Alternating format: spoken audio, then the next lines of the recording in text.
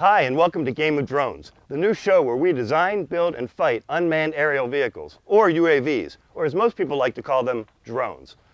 On previous episodes, we showed you how to make an indestructible drone airframe, the world's smallest rocket-firing drone, and we even showed you some of the world's first amateur drone-on-drone aerial combat. Today we're bringing you something a little bit more complex and fun.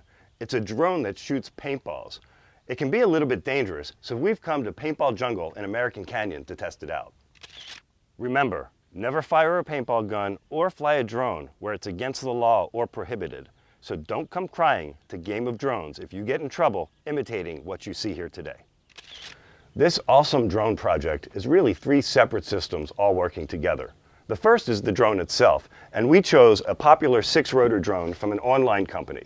There are other companies available selling similar models, or there are people doing it on Kickstarter, or even just open source collaborators coming up with some of these from scratch. The second part of this system is FPV, or first-person video. We've got a GoPro camera mounted inside the drone, wirelessly attached to the video goggles on the ground. This allows the gunner to actually look down the barrel of the gun in real time at his target. My favorite part is the gun itself. We used the GOG Envy torn down, and we have the trigger wired in with a radio receiver. We are also using a pump tank as the air supply to run the gun.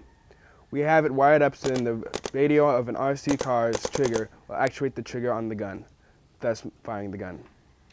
This 2-person setup splits the task into 2 separate operations so that each operator can concentrate on one thing at a time.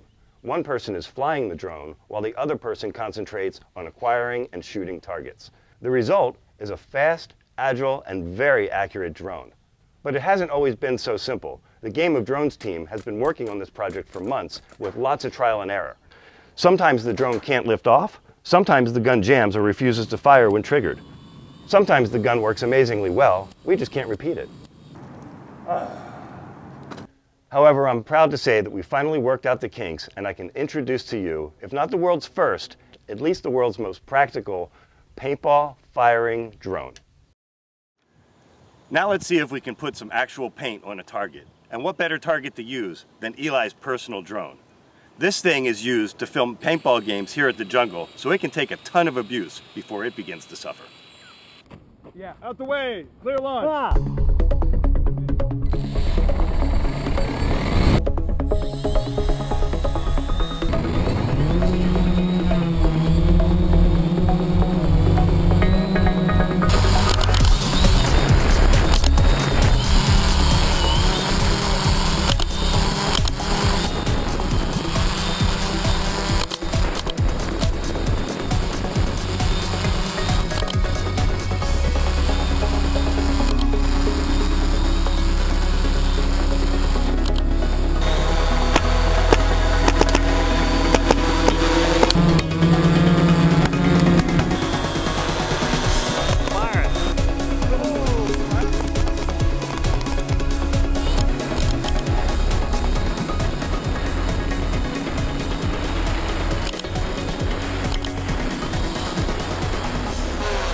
I think we destroyed your camera though, Eli.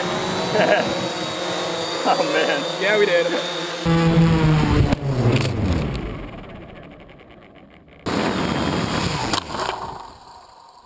Holy moly, just look at that. I'd say the paintball drone is more than effective at getting rounds on target. But I wonder how it would do against an actual human opponent. So that's going to be our next test. So we're going to get Eli suited up in his paintball gear and see if he can outrun the paintball drone. This should be interesting. Okay, I'm hot. Rolling.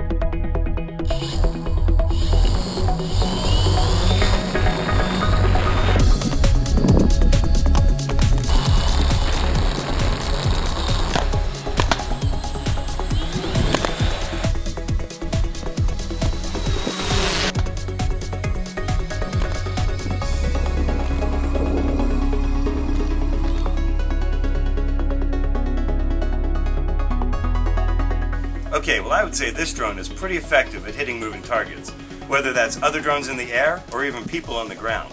It was a long, hard road to get here, but completely worth it, because in the end, we created a kick-ass paintball drone, and it's completely ready for battle. The question is, are you? From all of us here at Game of Drones, I'm your host and pilot, Marque Cornblatt. Rotors up.